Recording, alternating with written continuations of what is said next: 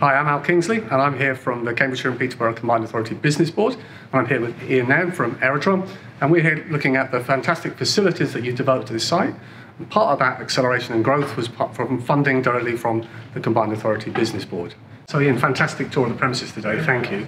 I'm really interested to know how the business has grown since you've arrived and started developing this site. So since moving from Huntingdon to this current facility, we've grown in terms of workforce from around 45 employees to today we employ, or will employ shortly, 92 people. So we've virtually doubled in growth, we've doubled in output, and that's all been made possible by the help we've received from the Combined Authority. So hearing about all your expansion and the work that you've got as part of your strategic plan, how has the funding from the Combined Authority helped accelerate your delivery here? Well, we originally came here with a 5-year plan to accelerate, hopefully, to a £20 million business over the 5 years.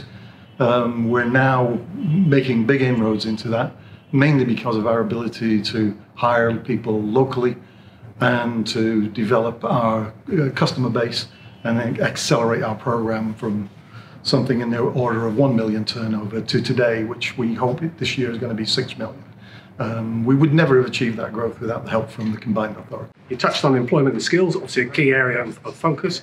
With the growth and development, how has the funding helped accelerate the creation of jobs and the training program that you're putting in place for the business? Well, as everybody knows, over the last year, COVID's been a bit of a challenge. We want to employ and have been trying to employ apprentices, which has been a bit difficult. However, we've entered into our own training program in the interim. It's very important to us. Most people coming here don't have the skills that we require, but we're willing to invest in those people to get them to the skills that they need. In fact, we have a sign above the door that we're hiring trainees, and in the next 4 weeks, another 5 people go onto the training course. So without the help of the Combined Authority, we would not be in a position to do that today. Well, it's been a fantastic visit to come and see all the work and the expansion here at Aerotron. One of the key areas we really focus on is about how the business is growing, not just now, but has a really clear and defined long-term plan for continued growth. It's fantastic to see the investment not only in new jobs, but also skills, particularly in a sector which is very high-tech and innovative.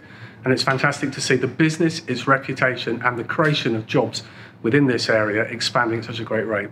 Really pleased that the Combined Authority were able to support the growth of Aerotron, and we're looking forward to following their journey in the years ahead.